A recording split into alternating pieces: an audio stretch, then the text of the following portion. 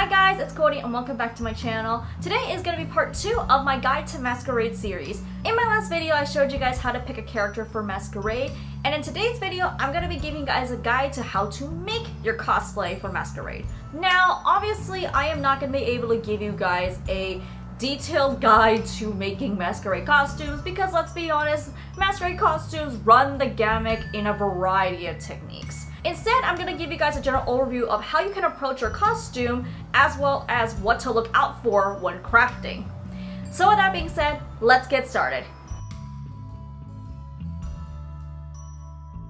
So first of all, when it comes to gathering your materials, I would make a budget sheet and pace your spending. Remember how I said in my last video to get started early? This is another reason why I said to get started early. Not only are you going to need time to put your costume together, you'll need time to pace out all of your spending so that way you don't just have to drop $500 on materials in one go. If you guys want some more tips on how to do budgeting, I have another video on how to do cosplay budgeting and I will link it up in a card.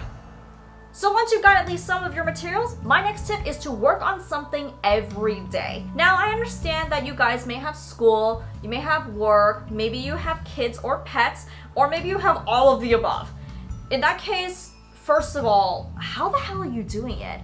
But more importantly, you can adjust how much you work on something every day based on what's going on in your personal life. So if you're, say, on vacation, I would suggest putting in more hours towards making your costume. But maybe you have exam week or work is just really tiring you out, maybe just go down to like maybe 15 minutes a day, you know? Just maybe sew a couple buttons, maybe draw a few patterns. And I know maybe you'll feel down on yourself that you can only work on small things during these busy times, but don't worry. Every little thing you do will count in the end.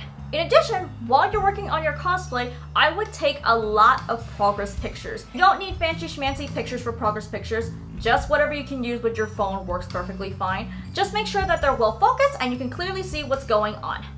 Documenting your cosplay is a really good idea because it will show proof to the judges that you are the person who created the costume. And in some cases, some conventions will require you to bring a build book. I'll do another video on that because build books deserve its own little thing. Now my next tip is towards groups.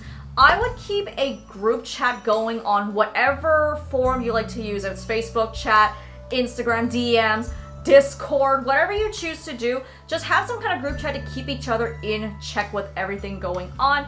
You know, show your guys' progress, cheer each other up, just anything like that, just to make sure you keep communicating with each other. In addition, I would suggest hosting a crafting party at one of your houses, you know, bring whatever you want to work on and as well as some nice food, just to have a good time and get some progress done. If you can't do it in person, I would still try to host one on Zoom or whatever video chat feature you want to use. I would also set some kind of deadlines just to keep each other in check, and especially if you guys have to do things where, you know, one person is making items for multiple people and they need to have some kind of fitting. And while I haven't gone over, you know, the Masquerade paperwork stuff, I would designate at least one person to be in charge of that, such as turning in any progress pictures, your music, your videos, anything like that that the Masquerade requires of all of its contestants. And this is my final tip. No matter what you choose to make your construction clean. This is what judges are going to be looking for more than anything else that you can possibly think of.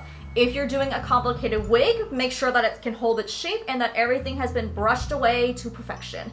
If you're doing armors and props, make sure that everything is nice and secure on your body, nothing is falling apart, and your paint isn't chipping.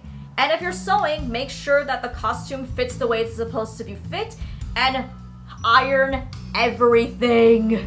You do not want to show up with a wrinkly costume. Alright guys, so these are all of my tips on Masquerade construction. I really hope you guys found this video helpful. If you did, please give this video a thumbs up. And if you want to leave any more of your tips, please feel free to leave it in the comments below. Subscribe to this channel if you want to see more cosplay content from me. Or if you want to see me dance, please check out my dance channel. I'll see you guys in my next video. Until then, bye-bye!